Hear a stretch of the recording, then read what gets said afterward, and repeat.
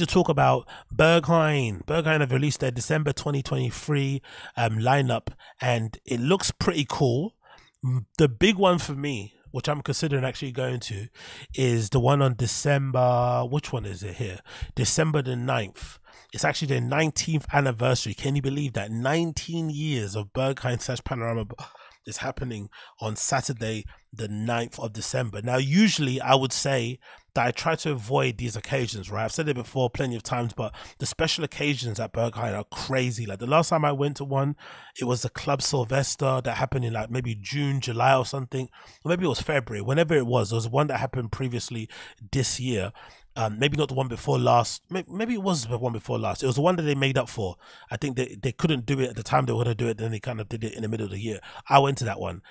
And let me tell you, that's the longest I've ever had to wait to go into Berghain ever in my life. And I think, embarrassingly enough, I'm going to tell you this right now. Don't tell anybody. I waited for 4 hours. Yes, 4 fucking hours. And to be fair, it might have been longer. I'm not really sure. But one thing that I can excuse myself for was that I was there by myself. I got there quite early, and the queue was relatively short. It just filled up really quickly, unfortunately. Like, I think when I joined the queue, it was just by the little fucking portable spatty guy, and then, you know, it didn't really move much within those kind of 4 hours. It was just, I wasn't even that far. I wasn't like super far back behind. I was basically just as where the gravel starts, where you're about to queue. And then obviously, because it's a celebration, people were, you know, jumping in the queue. The guests queue was also super big, but it was just one of those times where it was just really full inside. It just what it is. You had to kind of wait.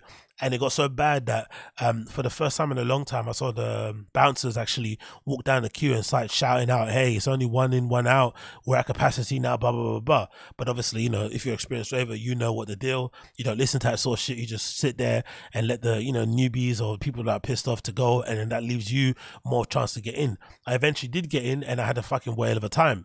But it needs to be said that if you're somebody that goes to Berghain or wants to go to Berghain, you would know that these special events are usually very hit and miss. But for me, I think this might be a hit. Why? Because it's in December and it's not during the summer. Because usually the summer events, whether it's the May Day, whether it's Berlin Pride and a few other things, they're usually in the summer months where everyone kind of goes and they get a bit too crazy. There's probably too many tourists there, too many normies as well. I don't think it's just a tourist, because the tourists get a bad rap for ruining the vibe in Berghain, but I think it's also just a normie crowd of people in Germany and in Berlin anyway who just want to go there because, you know, they've got great fucking train systems and whatever it may be, services. Sorry, they've got good train services across mainland Europe, especially in other parts of Germany. You can easily get to Berlin within an hour if you live near a nearby city and stuff. So there's plenty of people that go there just to party during the summer. So of course they are on it and they're having a good vibe. So sometimes they can go there and a bit too steamy and kind of ruin the vibe of the place and stuff. So it can be weird in the summer. But I think this 19th anniversary, of it being in December, it might be a hit, because if I've, you know, from what I've been able to gather, checking on my favorite flipping subreddit in all subreddits, the Berghain community subreddit, from what I've been able to gather from some of the reports on people, because they always do these really good little updates on people posting their experience in there, how long the queue is, blah, blah, blah, blah, if they got bounced. And from what I've been able to surmise, ever since maybe the end of October, the mood and the kind of vibe in there has changed considerably. And if you would have seen threads that were posted from like February on to like, you know, September, you would have seen definitely people complaining about the vibe. Some people even saying that it's too straight now in Berghain, all this sort of stuff, right? But now you're seeing people actually say, nah, they're enjoying going out there a lot more. And I think that's probably something that could apply to the whole of Berlin too, because obviously when I go there, I'm just going to one club, I'm going to fucking all the clubs, right? Oxy, RSO, you know, Aiden, Watergate, Trezor, it doesn't matter, I'm going to all of them, right? Every toilet I'm going into, something's going to get sniffed. So I'm doing that, right?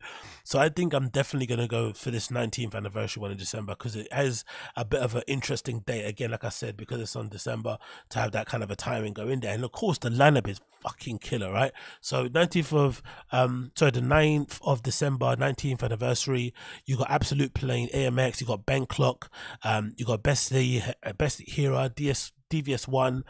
DVS1 has been getting interesting kind of bit of reviews online. I've seen some people comparing him a lot to like the Freddie K phenomenon, because a lot of people from Berghain like eulogize Freddie K. I still haven't been convinced. I still think he's a bit overrated, personally, in my opinion. I think he's a bit overrated. I haven't heard a closing Berghain set from Freddie K. I haven't seen him play in Berlin at his home turf. I know I've already got the experience of seeing him play in E1 and playing in Fold, and also, you know, live streams, right? That's the only experience I've got. And from what I've been able to gather so far, not bit overrated for me, in my personal opinion. And I think DVS1's getting a similar sort of treatment. And a lot of people are saying that, you know, the hype maybe, you know, is a little bit overdone.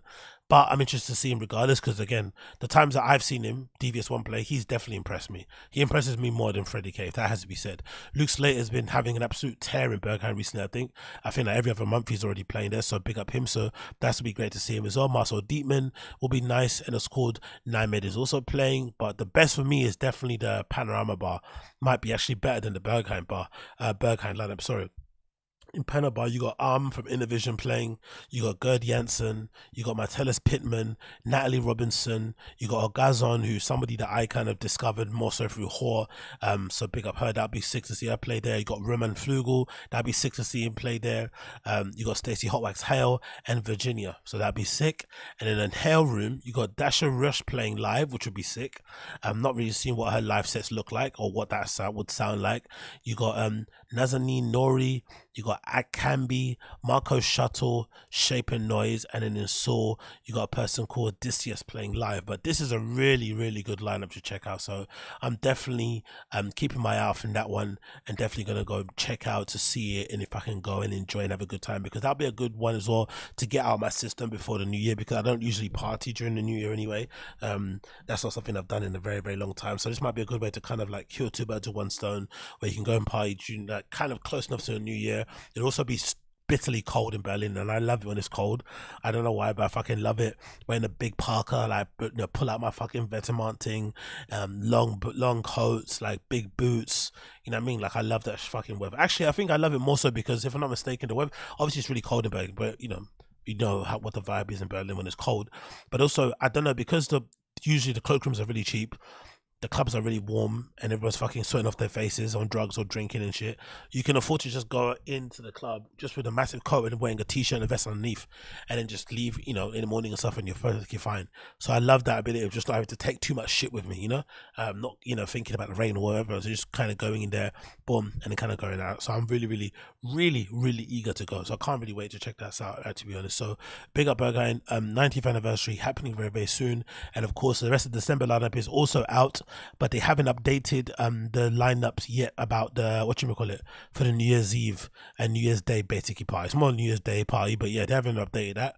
One lineup that I thought was really interesting and kind of maybe is a sign of, I wouldn't say a sellout, or maybe Toy Tonics going in an interesting direction, because Toy Tonics, I mentioned before, were one of the best parties I've discovered maybe in recent years, and obviously a label and everything else in between. But this collaboration they've got with Spandu 20 happening on the 22nd of December is really interesting, because it seems like it's a purposeful, you know, pivot, because the parties are ramping up. It seems that they're doing a party every single fucking weekend. When you check their Instagram account, right, you get nothing but utter FOMO from their account. But also this link up with Spandu might be the beginning of the end. As much as I love Toy Tonics, like, you know, when you collaborate with Fiak and all these mandem, you know, underneath and stuff, it's only going to go one way. And you know what the Spandu crowd is like, you know, I don't think most people would want to go to those type of parties willingly. So it's a shame to see Toy Tonics go in that direction. And it kind of makes me respect more, you know, Gerd Janssen's decision with running back to not really turn it into it. Because I think Gerd Janssen could have easily turned running back into a Toy Tonics or whatever. Or even people, or even a group like Public Possession, who've been kind of, you know, low key, doing everything kind of small and stuff and not really blowing up too much.